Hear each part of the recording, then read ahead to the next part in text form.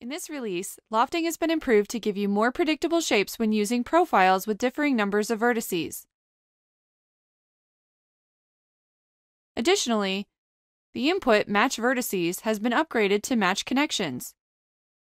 It now allows you to match a vertex on one profile to a position along an edge of another profile.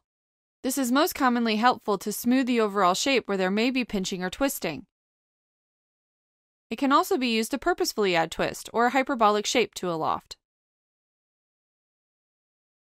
Surface lofts have been further enhanced to trim the loft surface where the profile intersects the boundary created by the connection points. New in this release, we've added the highly requested feature to search and filter your assembly tree structure. This will make it easier to find and organize components in a large assembly.